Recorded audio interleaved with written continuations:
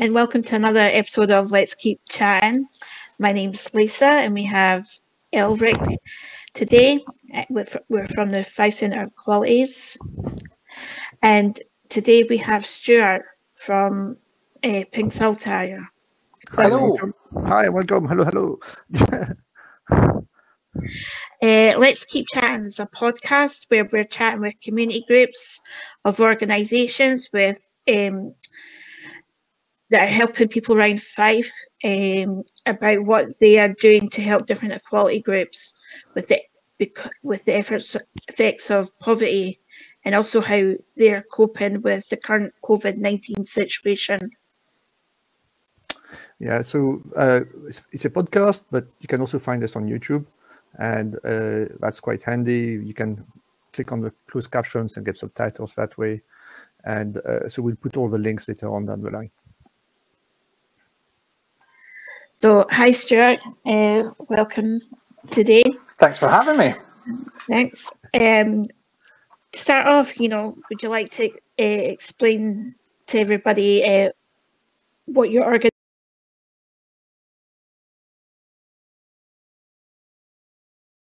Well, I'll give you a wee bit of a background. Since I'm the founder of Pink Saltire, I should know most about it, I guess. So Pink Saltire is an organisation, it's an LGBT charity, so all of our work is focused on improving the lives of lesbian, gay, bisexual and trans people all over Scotland. Specifically for this podcast, it's about Fife, and we're based in Fife. I'm a proud Fifer, grew up in Cowdenbeath and now live in Dunfermline. So we registered as an organisation back in 2014. And really we started with the aim of trying to understand exactly what differences there were between the city life of LGBT people, which often is talked about and is often the focus of some of the big national organisations like Stonewall and LGBT Youth and Equality Network, and what the differences were for people like us in more rural and suburban areas of Scotland. And there were a number of differences actually, and we wanted to make sure that our voices and our experiences were talked about and were raised at a senior level in government and with stakeholders. So we decided that since there was a bit of a gap actually for people like us, but also people on the islands and in much more rural places outside of the Central Belt, to try and set up an organisation to do just that, to promote the voices of people from those types of areas. So as I say, we registered in 2014, so God, it's went fast. It's about 6 years now. 6 years, yeah. Over 6 years. We had our first real project actually in 2015. We did a lot of work to try and understand what the needs of the community were, first of all. So we knew what our experiences were, but we wanted to make sure that some of those similar themes ran across other areas and not just in Fife. So we undertook a number of kind of research projects in 2015, and that led us to our first public project, I guess, in 2016, which was around short films. And we've always had, I guess, a real passion for media. So I have a journalism background. That's what I trained in. And I think, telling people stories and new technology allows us to tell people stories in different ways. So we've always been really keen on embracing new technology, embracing the tools that social media has brought us. For as much as it has its evils as well, it's actually been good at bringing people together. And so in 2016, we launched a project called the Pink Saltire Originals, which was a series of short films, actually, that were shot by LGBT people, and it was about LGBT issues. I remember those are great. Yeah, can you remember us? Actually, Elric, I think you were involved in some of those first Pink films. Kingdom, yeah, I remember Pink Kingdom. Is it still available somewhere? Yeah, we have a YouTube channel with all of that information on it, and Queer Kingdom, as Elric says, was one of the first films that we produced. And that was really to try and highlight what life was like for LGBT people here in Fife. And we highlighted a number of different people in that short film. And one of the people was a trans woman called Tish. And she has been, a real stalwart of LGBT education and trans inclusion in Fife, has been involved in a number of FCE initiatives and initiatives with Pink Saltire. And in fact, they've been encouraged and supported to start their own transgender Fife group in the last couple of years as well, which has gone on to great success. So we had the film project, and there were a few different topics that were challenged there, not just the experiences of people in rural communities, At the time, the debate around inclusive education had just started, and we did a film with the Thai campaign to really highlight what their objectives were and to push forward the aim of inclusive education in Scotland's schools at that time. That was before we had, a majority of Scottish MSPs supporting it. We also did some work, very early work with the Scottish Trans Alliance on promoting the gender recognition campaign to make sure that trans people were recognised in the law, and that especially around trans healthcare there were improvements, or at least a highlight, a kind of spotlight shone on the difficulties that trans people experience and still do in achieving equality in healthcare. So those were some of the very first types of projects that we started, and since then, we've I guess gone out with that objective of continuing to promote voices from different diverse backgrounds within that umbrella of LGBT.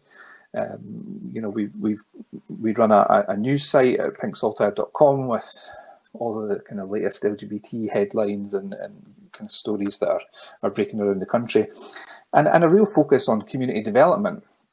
Our focus, I guess, our aim has always been to promote LGBT voices, not just from the big cities like Edinburgh and Glasgow. And so it's important to highlight some of the work that's already going on. You wouldn't know that there was, LGBT groups in every corner of Scotland and lots of the islands now. And a real example of how that has changed has probably been in Pride. So back in 2015, when we first started our very first project, there were only 3 Pride events in Scotland: Edinburgh and Glasgow, and there was one in a small one in Livingston. Yeah, they took over. Exactly. Yeah. And those are big events. They attracted thousands and thousands of people from all over the country to come and attend.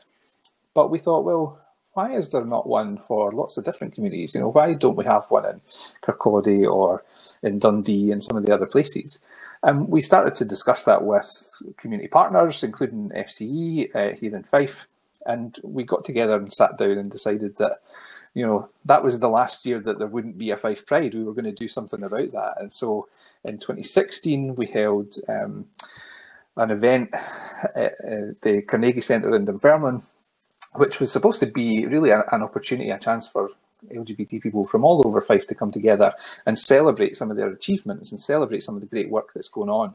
And that was the night that we, both Pat and I, stood on stage and announced that we were going to try and plan the very first Fife Pride, which was probably more ambitious than we'd expected at that time, I think. You had people who didn't believe that it was going to work out, if I remember. Yeah. Yes. There was actually, quite a fair bit of controversy around it. Lots of people saying this is not something that we want here in Fife. The usual haters on social media saying this will never work. You'll never get, Kirkcaldy or Dunfermline or any place like that to embrace LGBT equality and to embrace an event like Pride. But through hard work and determination and through ambition, I think that's a really understated word. You have to have that ambition to make some of these first time events and initiatives happen. So with Fife Centre for Equalities, we put on the very first Fife Pride event in July 2017, and all of our planning, as much as the effort that we put in, and there was a huge amount of effort from a team of volunteers to make it happen, we thought we'd maybe get 500 or 600 people coming along. And on the first day, that was the 4th of July, then we had 3,500 people attend that very first Pride event. And from then it was like, okay, wow, this is a much bigger event than we'd expected. We need to do a lot more planning and make sure it kind of sustains for the future. But it's grown ever since then, and it's become its own entity. It's got its own little committee and everything now that organise that. And I think that's really helped inspire other parts of the country to do their own thing, because they said, just like we did, if Livingston can do it, if Edinburgh and Glasgow have one and they're so successful, why can't we? So growing from that Fife event in 2018, I think there were 11 Pride events that year after. Last year in 2019, there were 21 events. And before COVID struck this year, there were plans for 27 different Pride events all over Scotland. So it's definitely a movement that's burgeoning and pouring through. And well, COVID did stop a lot of those, but yeah, so it's definitely picking up all across Scotland. And it's really just about kind of pricking that confidence, making sure that people are aware that there's there's other people like them in their community, and that they're not a silent minority. Actually, they can come together and get organised, and they've got the skills and the expertise, and with a little bit of backup from us or from other organisations around the country, they can do it. And there's a network out there that can support them and make sure that it happens. And that, for us, Pride it's a bit of a jumping off point, actually. Pride is, for us, something that blossoms, because of other events around the rest of the year. Yes, it's a big, very visual event in maybe the middle of the high street or a town centre. But actually, the stuff that comes with Pride through the rest of the year is just as important. Mm-hmm. It's a starting off point, I think, for lots of communities. And you can see that in Perthshire. So we did a community consultation there just after Fife Pride, actually, at the end of 2017, to make sure that there was, some discussion about what LGBT people wanted to see in their community in Perthshire. And, they were able to start up their very first Pride the following year. It's gone from success to success. It's a huge, big event. They had, the actor Sir Ian McKellen leading their parade last year. So the Gandalf had returned to the Shire. They had a world record for the biggest Gailey event, which I had never been to before, but it was a fantastic day, even though it was raining a little bit. But they've actually started, since that event, other meets. So they have, a monthly social meet now. They have LGBT History Month events. They've got a much greater say and exposure to some of the funding that happens in Perth and Kinross, and the support from council has got much, much better. So that's an example just of how Pride is a starting point for some communities. So in some ways, that's your work. You're creating this a movement, but you're creating basically activity that actually people get more involved in social life, public life, for LGBT life, and celebrating that and making it more accessible in some ways, rather than clumped around the usual Glasgow, Edinburgh, but actually a bit wider. And obviously, well, we're going to blow the trumpet for Fife because it was fantastic here, and that's where we are. But basically, it's creating the social life and being active in public participation, not tucked away at one event a year, but actually be part of the fabric. So, and they absolutely have to be. I see the work of organisations like ours and like FCE as really been about community enabling. The people of our communities have the skills and have the experience required to put these types of events on, or to organise themselves into groups. So I think sometimes it just takes a little bit of a push and a bit of a confidence boost to say it can be done. Look at other areas. Here's some support from us. Here's some practical guidance. Here's some help with funding applications. But actually, you know how to do this. You can do it yourself. Here you go. Go on and get on with it. And then COVID happened a bit. Yes. So after a hugely successful year last year, we had a few different projects last year. We started a new 3-year project with young people called Through the Lens. We've been doing some training on filmmaking with young people. As I say, 20-odd Pride events last year. We try and attend as many as we possibly can. I think we were at 19 different Pride events last year. And we were planning for an even bigger 2020. And this year would have been actually the 25th anniversary of the first Pride event happening in Scotland. So there was a lot of, plans around marking that celebration of 25 years.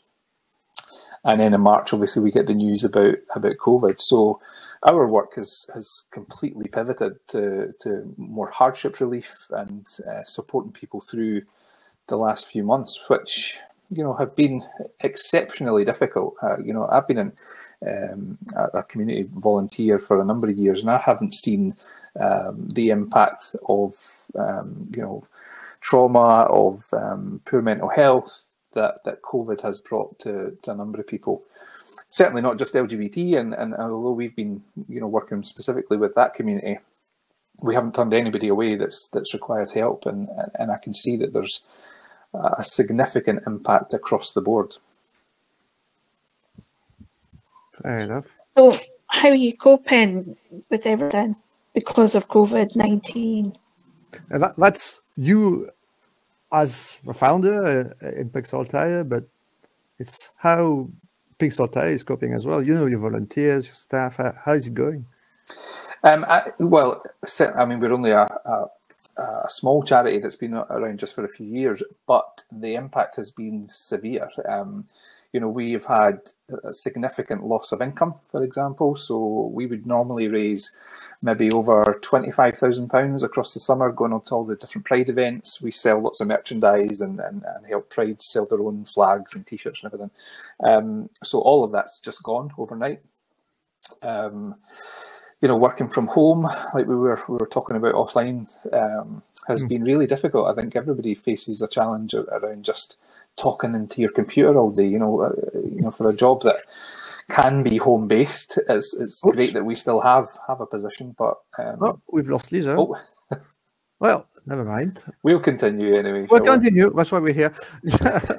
Yeah, I mean, it's been extremely difficult, and I think the impact on people's mental health, you know, is really significant. I've felt that myself. I really don't enjoy just sitting on my own, working from home, trying to organise stuff through a laptop.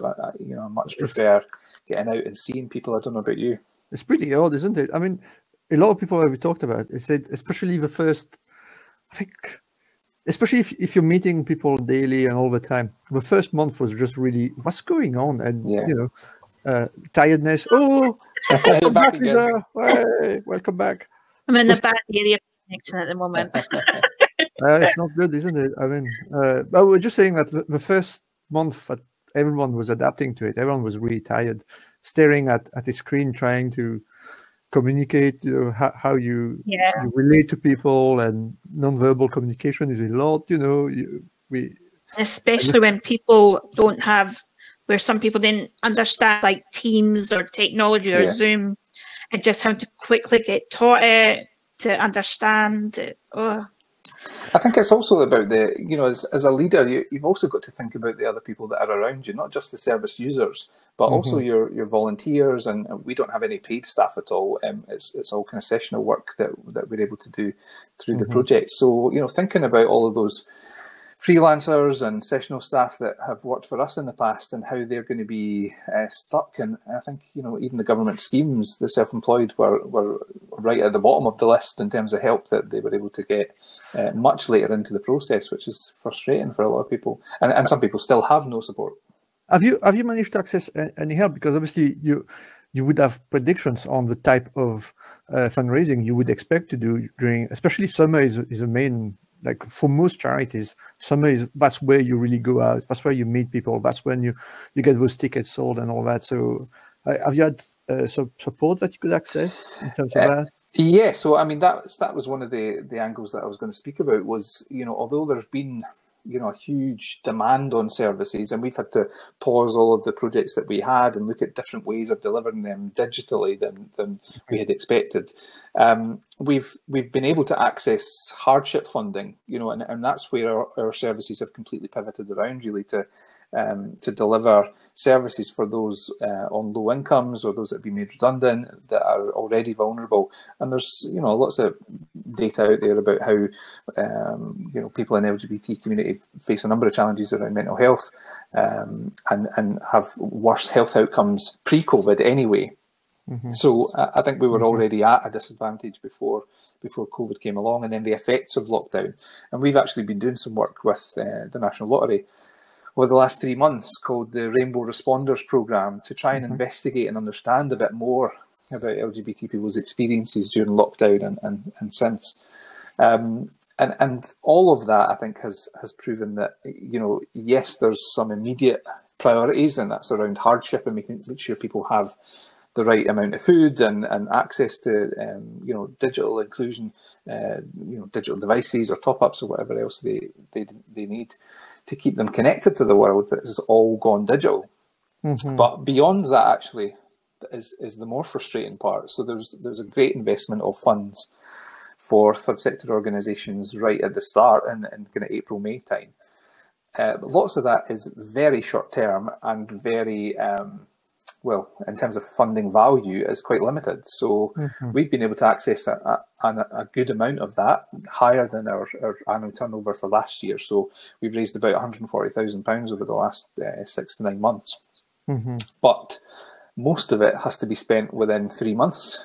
Most of it is not for paid permanent staff. It's about the relief that you're providing. Mm-hmm. So, I mean, we've helped over 450 families or individuals across Fife, across the rest of Scotland who are LGBT to get through the last few months. But that doesn't help our charity necessarily. We don't get anything out of that. You know, there's no funding that continues for us. In fact, that Responders project that I was talking about just finished on the 31st of October. A bit more about the types of relief that you were doing. What kind of packages were you doing with families and people? Just a bit more about that a bit. Yeah, of course. So, I mean, very early in the process of this lockdown, we knew that there would be, you know, some real basic essentials that we'd have to try and support people with. So we were out there organising fresh fruit and veg deliveries for people here in Fife. We organised mobile top-ups, food vouchers, care packs. We made sure that people had digital devices where we could secure funding to provide them. And I think we're up to something like 60 odd different laptops that we've been able to give out to people. So all of that support and help, you know, as well as just having somebody on the end of the phone, actually, sometimes, you know, that was what people have needed. And we've received some funding to allow us to expand that mental health service actually here in Fife, just to make sure that there's you know, some counselling services available. There's some one-to-one time with somebody that's a professional in mental health and well-being, because lots of the services that are out there aren't always LGBT specific, so they don't always have an understanding of some of the issues that LGBT people might have faced and be presenting with, and also. And this is part of the research actually that we've just finished. There's a huge issue around trust amongst the LGBT community. You know, we have significantly poor experiences in education, for example. High number of people that are still bullied, high numbers of people that report and then don't get action on it at school.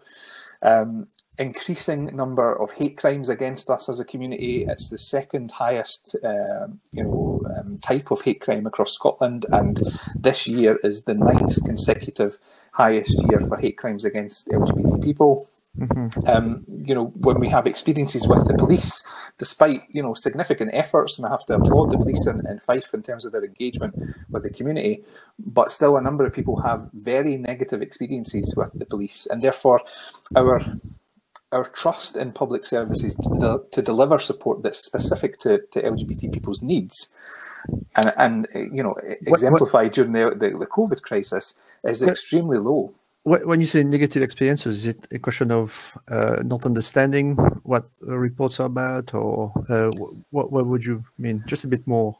It can be about that. So, I mean, in terms of hate crime, you know, we've worked with individuals who have been targeted in their communities, who've, you know, had stuff thrown at their windows, people shouting outside their doors, not able to go to the shops, and don't really get the support and the response from the police service that they would perhaps have desired. And it's a multi-agency, you know, support that we need to put around people like that. Sometimes it's about housing, sometimes it's you know, about health services and making sure that you've got access to the support that you need.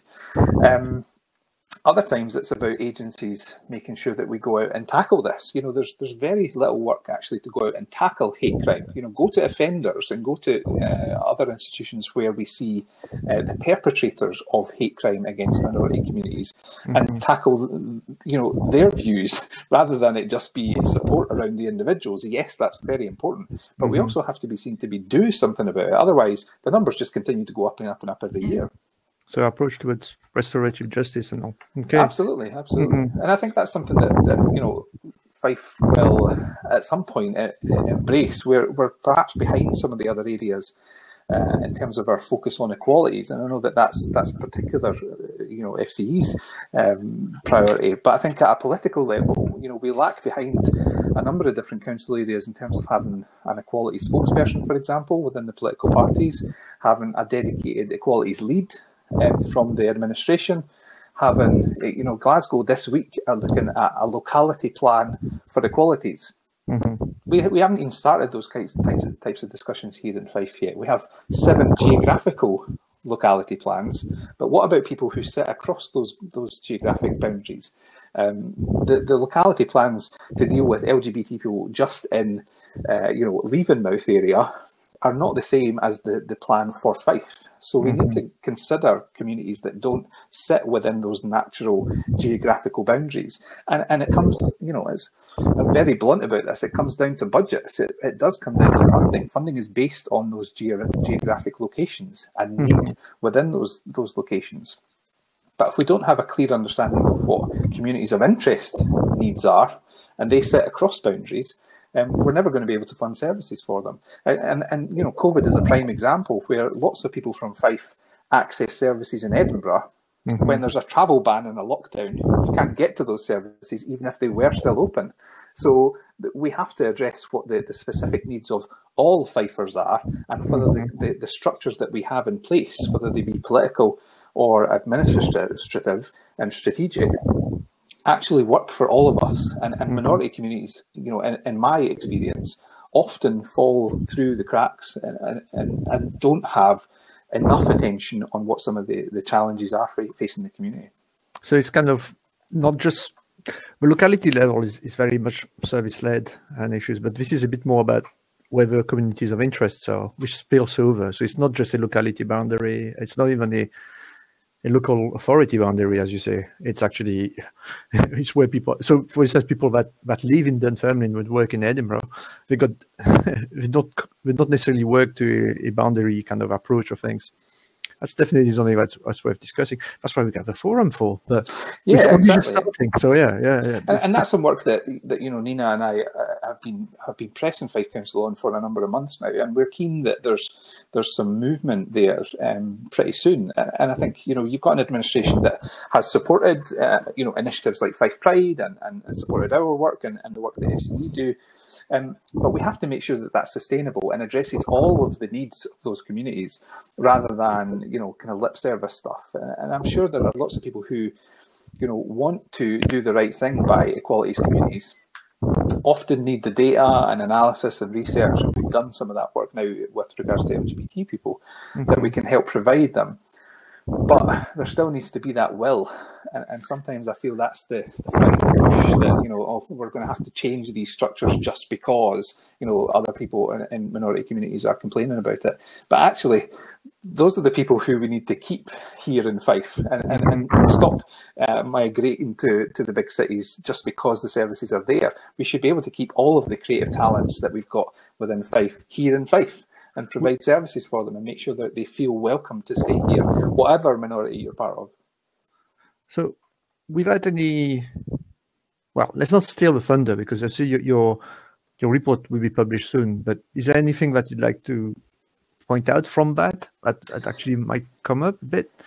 Sure, yeah. So, I mean, we've got some statistics. We asked lots and lots of different questions in the data. So, to give you an understanding of the methodology, we had an online survey. So, the Rainbow Responders Programme ran for 3 months. We basically had 2 strands of work. One was around professional development, so doing practical interventions so that people understand, tools to support their well-being and their mental health. And the other was to go out and do some research and a study into what the impacts have been, what the priorities for people are. And so we ran an online survey, a self-selected survey, as well as a number of focus groups and one-to-one interviews. And the data has all been collated into, 2 reports. The first was a 30-day interim review. And that was really to look at the structures that had supported people during the initial phase of lockdown. So who were the people that organised it? What did they organise? How was it funded? And what are the sustainable models for moving forward? And then at the end of the 3 months, the report that's going to be published this week is really pulling together all of that information as well as the survey data. So we've got some really interesting statistics, for example, around employment. I know this is an area that a lot of stakeholders are really interested in. So we asked, for example, about the percentage of people employed as key workers. So this is a population that we need to protect.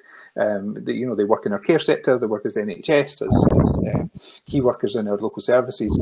And on average, 1 in 4 LGBT people are key workers, which we had no understanding of before. And that's higher amongst the age 30 to 39 group. at 33%. A third of people aged 30 to 39 that are LGBT are somehow key workers. Wow. Those are new statistics. That's a view that we've not been able to have before. So that's it. Social care in general? Yep. Health services, councils, police, etc. Okay. We've asked around questions about self-employment. So, a number of people are self-employed across the country. The average for LGBT people was about 7.5%. However, people that are over 50, it was much higher at 12% of the over 50s have their own business. And people, obviously this research was all about the whole of Scotland. People on the islands, 18% of LGBT people from the islands were self-employed. So there's already a built-in resilience amongst some of those people because they're running their own business. They have an understanding of the business world and some of the needs that their customers have and their clients. But the geography of that means that you're much more reliant on internet connections or making sure that there's access to services on the islands rather than direct employment. Mm-hmm. So I think that's some new information. Similarly with unemployed, we've asked them questions about unemployment rates, and the national average pre-COVID was 3.5%. For all LGBT people, the average is 10%. So we're more than double the national average in terms of unemployment rates. But it's heavier amongst certain communities. So people who live in rural areas, it's 15% unemployed. The age 20 to 29 is 12.5%. And people who identify as queer, it was 20%.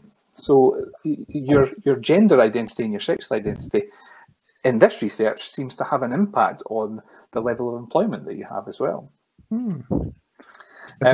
So that's at the end of this week. So that's when the podcast comes up. So I'll make sure to share the link. Yes, please do. Please do. I mean, some of the most interesting stuff is around mental health, though, and I think you've been talking about that in a couple of your episodes. And the mental health challenges are significant. We asked people to rate their mental health at its worst during the health crisis on a scale of 1 to 5, 1 being very poor, 5 being excellent. And all LGBT people, this was 63%, would rate their mental health as either poor or very poor, the 1 or 2 score at the bottom. And that only increased slightly, marginally, by the time the lockdown had improved. So I think there are significant challenges, and there's challenges amongst the community. It's often a homogenous group of people that we talk about, the LGBT community. Mm-hmm. But actually, bisexual and pansexual people, it was 73% would rate their mental health as worse. 79% amongst queer people, 74% aged under 30. So you can see that has a significant impact on that age group. And most interestingly, it was the over 50s who we might have thought. And I would admit I made this assumption. Over 50s, maybe shielding category, maybe less family or friends around, would be at a much greater disadvantage of social isolation and loneliness. The challenge is that, and this is about them rating their own mental health, was only 39%. Now, it's still a significant number, more than a third. But it's almost half the rate of the LGBT population as a whole. So the older population, despite what we may think, have a much greater resilience in their mental health. This data would suggest anyway. Off you go. Sorry, I got a pet that's disrupting. They're interested in our stats, that's why. No, it's just listening. No, that's really interesting. And I think what you're saying there is actually really interesting because people think there's a homogeneous LGBT community, but actually LGBT community overlaps a lot. There's elderly, older people from LGBT community that have a very distinct experience. We have like people from much younger generations who have a new experience of this, and obviously the experience of lockdown has been way different. And then, this is obviously what we're really interested about at FCE, is where when it is intersectional, where actually we understand a bit more about the bigger world when we start to stop to look at things as homogeneous, as just one big block. So that's really interesting. So definitely, is there a name for the research? Is there so I mean the report, the program has been called Rainbow Responders. That's the full program that was funded through the National Lottery. The research that will be out, is called the Community Matters research. Community Matters research will be coming out soon. So you'll be able to get that from the pinksaltire.com website. There will be a Rainbow Responders and Community Matters link there to be able to get all the information. Okay, so let's talk a bit about that. So have you seen examples of groups that not necessarily you would not expect to work necessarily together, but have actually during this time, during COVID, to actually start to cross the boundaries of what would have seen as homogeneous or necessarily siloed even sometimes. So any examples you can think of? Or yeah, well, I mean, there's examples within our own remit, actually. We've been doing a lot of work with LGBT Unity, who's the asylum seeker project in Glasgow, making sure that, there's a huge demand amongst that community. They have about 160, 170 members that are primarily based in Glasgow, but spread all over the country. And they, they're often, many of them are in immigration status, well, Section 4 or Section 98 status it's called, which basically means that you get accommodation while you wait on your decision on your asylum application. But those individuals are being housed because there's no facility in Glasgow. They're being housed in B&Bs, in temporary accommodation, hotels. So the accommodation costs are paid for by the government, but they get very little other money to live off. The food is not necessarily culturally appropriate. It's provided to them free of charge, whether they want it or not. There's a meal that they can access through the services. But apart from that, the government have absolutely no other obligations to fund them whatsoever. So that means they're completely cut off. So how does somebody contact, their relatives if they don't have a mobile phone, if they don't have credit for that mobile phone, if they don't have access to the internet through the B&B that they may be staying at, if they can't see some of the other people that are part of their support network, their bubble, if they can't access some of the services they would maybe normally get. Imagine being an asylum seeker, coming to this country for a new, better life, and you're sitting locked up in a B&B in Glasgow with no friends or family that you know of, and no access to be able to try and get in touch with those people either. So we've been trying to provide, laptops where we can, mobile devices, top-ups, as well as just the basics, care packs, sanitary products, food vouchers, just to keep people going. And there's a huge demand, a demand that far outstrips the funding that we have or that other agencies have. That is part of the research. Actually, we've been saying we really need to focus on some of those organisations, and it's similar for disabled people. For Gaelic speakers, we've identified a number of gaps for Gaelic speakers in the report. For Black and ethnic minority communities, there just isn't very many support services out there at all that focus or are run by or know the real needs of those communities. And that's a real frustration, and it's a significant gap that people need to address. Discuss the food situation where, the asylum seekers might just get given a meal and it's not appropriate to what they're used to eating and everything. Have they been able to have some of them just not ate kind of thing because of what's been given to them, or do they try and find services? Have they been able to find services like yourself or other people that are close by to sort of help and let the government sort of say, look, you need to sort this issue, or you just can't give them a meal and just accept it kind of thing?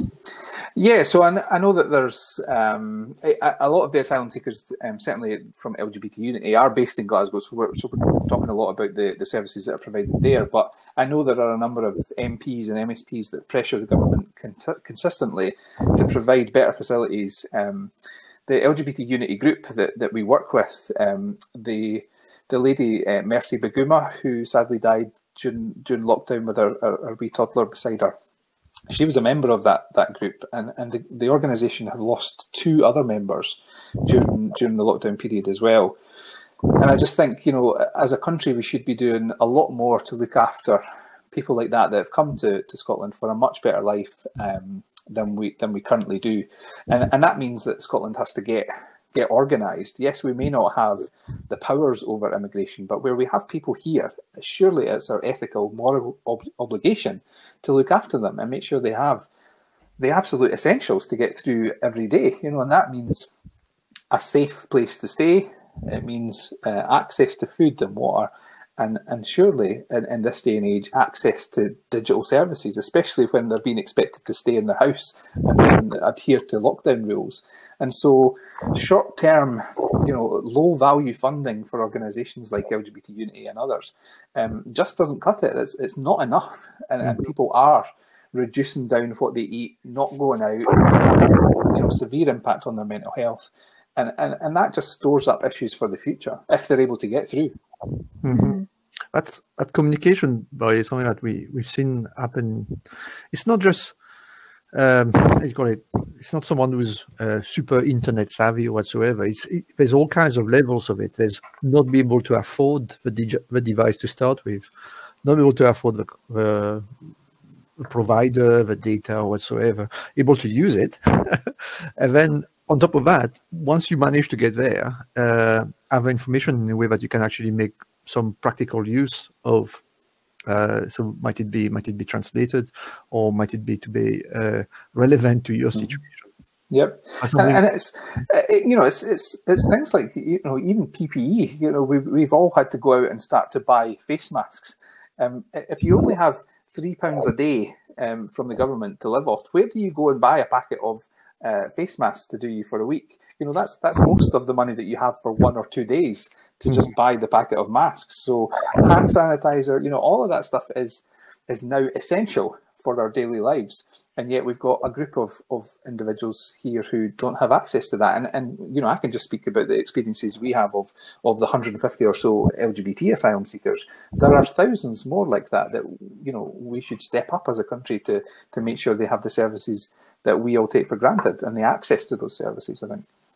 So what do you think is of help? So I'm starting to saying that you're saying that the short term helps right now, but it's not practical for organizations. So what do you think would just be a bit better in this situation? I think there has to be a root and branch review of exactly how some of these services have been provided and where the gaps are. I think government has to listen to some of these grassroots organisations that are there on the ground trying to deliver these services every day. There has to be a longer term funding for some of these bodies. And some of them are kind of intermediary organisations, and they talk to the government regularly about policy change or particular areas of legislative change. But actually, there's a duty on the government surely to provide the absolute basic essentials for all its citizens. And that's the type of services that we want to be funded long term, not just a 6-month project, not just even a 1-year project. There's a consistent need here, and we need to address that head on. That can't be left to private funders all the time. It can't be left to the lottery organisations or private trusts, because eventually those trusts, the money dries up. And we're seeing that through the National Lottery just now. Play on the lottery has decreased, so there's a decreasing value coming forward to third sector organisations and community groups. That, as far as I'm concerned, that those basic needs and those hardship needs still exist, and yet we're being forced to look at longer term plans for 6 months ahead, when people can't feed themselves today. I can't look at a service that's going to start in 6 months' time when we've got service users who urgently need help today. Mm-hmm. So the second lockdown, it's not really the second lockdown. It's more like the winter lockdown, I guess. Mm-hmm. That's something that's a big worry for a lot of folks. So is that something that you're facing as well? Yeah, absolutely. So I think, as I said, we have been really successful in bringing in a significant amount of cash over the period, which is great. But access to those funds has significantly diminished now. I don't see the same level of urgency when it comes to funding third sector organisations to get out there and do some of this work than there was back in March and April. Now, yes, the situation is slightly different, but people are still struggling. And I think where they struggle and where we've got evidence that we can provide practical solutions to help, surely that's worth investing in. Definitely. How would you go about it, like if people wanted to get involved with your group, you know, and think about ways in helping you in either any way that they can? So things are obviously very different because of COVID right now, and local restrictions will determine whether or not we can meet in person. But we're still looking for volunteers. We always have a call out for volunteers generally. The website is probably the best place to start, so you can see a bit more about our work there. You can see some of the projects that we're running just now, and then I guess you know, whatever skills you've got, we're keen to hear from you. So drop us an email. The address info@pinksaltire.com is our kind of generic email address and website address for information. So get across, drop us some details, and we'll definitely pick you up on whatever skills you can provide, and you can donate some time to us. Yes, that sounds good. And you also have a YouTube channel you mentioned. Yes, YouTube channel, YouTube @Pink Saltire. Just search for us there, and you'll be able to see all of our previous videos and some of the work that we've been doing over the lockdown. That includes, well, we had a Pink Pride Day. We had some interviews on the history of Pride. We've got lots and lots of content on there for you to see and watch. Okay, so our task, I think, Lisa and I will be to spread the word and make sure that people actually think about how do we make things like that a bit more sustainable over winter, the next few months. And I think that's a good discussion to have, definitely. Yeah, and I'll have to say, you know, the Equalities Forum that FCE have been running, you know, that's been a key topic in the last couple of meetings, is all of our agencies talking together and trying to learn from each other, share challenges, but also, you know, share ideas on how we can address some of these. Because as you say, you know, lots of these challenges are not specific to one sector. They're intersectional, they're right across the community. So we have to work together, and we have to find new ways of working, innovative ways of working, to make sure that people get the support that they desperately need in a changing and ever changing funding landscape where funds are much harder to get access to. Okay, we got a plan. We're gonna spread the word. That sounds fantastic. Good. Excellent. Thank you so much for your time. Not at all. Thank you for having me. And I want to just give a wee shout out to all of our fantastic volunteers that did help over the summer, of which you, Elric, and Lewis were members, helping us get the food packs out there, helping us get all of our hardship relief out to Fifers and across other parts of the country as well. And hopefully we'll have our Connections group, which runs every Tuesday at the Cowdenbeath, at the Maxwell Centre in Cowdenbeath, up and running again in a face-to-face format as soon as it's safe to do. Oh, excellent. So that sounds good. That sounds really good. Okay, we share all of these links at the end of the video to everyone, so everyone can join. So that superb. Thanks for having me. Thanks so much. Thank you for coming. Out there. Bye.